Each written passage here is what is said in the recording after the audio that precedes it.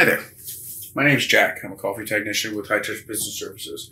I want to show you these 3 most common Keurig machines and show you how to clean them up and get them ready for service again.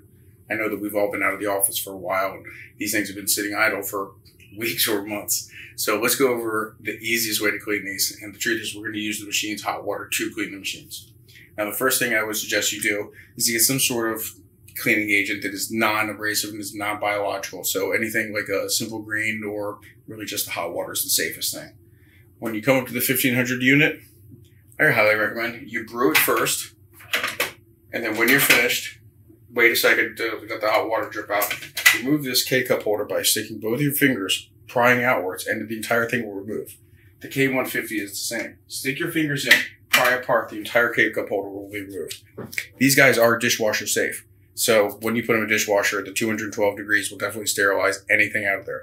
But if not, hot water and soap will go ahead and do the same.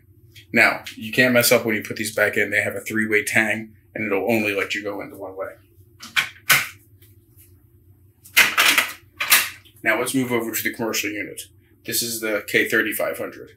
This is a little bit different. You'll see the K-cup holder has the pivot that allows it to fall back into the trash can. What I do here is I go ahead and depress these 2 little tangs inwards, and the entire unit pops out, which is also dishwasher safe.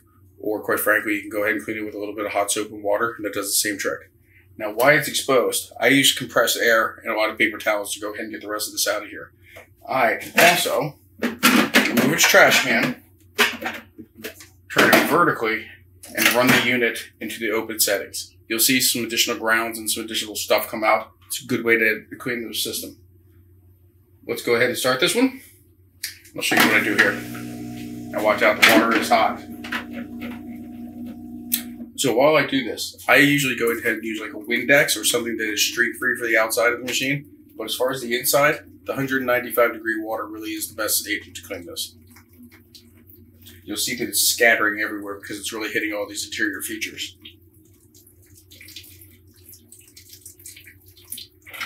Now with the water going everywhere like that, it really does get on everything. But the way Keurig has designed this lip, it goes ahead and drips and it all drains out to a single unit. Now, when you're finished, take your K-cup holder, simply replace it, snapping it all the way down until the 2 tangs come into place. Now run it one more time, and when you do that, you'll notice a difference. You're going to go ahead and hit yes, and as this one rinses, you'll see it funneling directly through the K-cup holder itself, rinsing that out. You'll notice a thinner stream.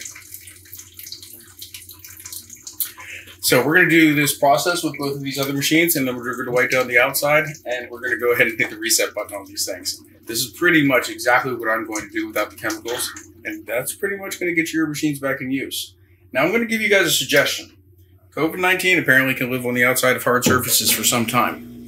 I'm going to suggest to all my clients that you either have a pre-folded paper towel or some sort of paper towel roll nearby, so you don't have to touch the holder itself, but you can use that to be your handle or your cup remover. I think it's just a better way to go about things for now, whether it's your trash can handle or whatever. Let's get used to using these paper towels. I think it'll keep us a little bit safer. Now, after you wipe down everything, you dump your water. Replace our trash can. Everybody's been put back together. And now run an additional system through each. Now you've cleared out both of your heating tanks. Your machine's ready to go.